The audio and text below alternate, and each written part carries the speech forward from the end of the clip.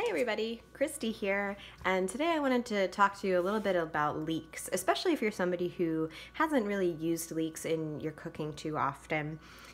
It's a fantastic vegetable.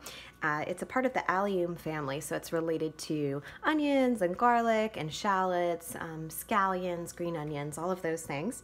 So they have that great oniony flavor, but just a little more delicate. So a leek has much thinner layers to it than you would typically find in an onion. So the main thing you have to remember when cooking with leeks is that they're a little easier to burn than onions because they have such thin layers in them. So the first thing that most of us aren't quite sure how to do with leeks when we've never used them before is how much of the leek do you actually use? So typically in a recipe, when you're using a leek, you're going to use all of the white part, and then you can use some of the light green.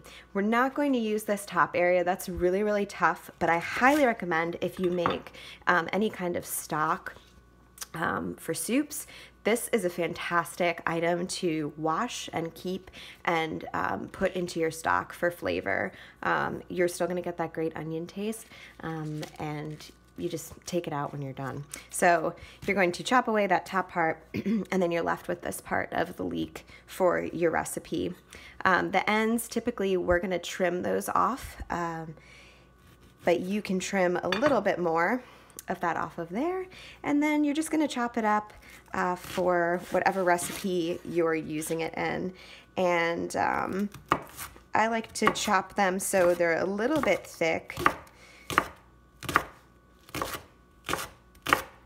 The final thing is sometimes with leeks, because leeks actually, we mulch them, and oftentimes all the way up to here on the plant is going to be semi underneath the ground.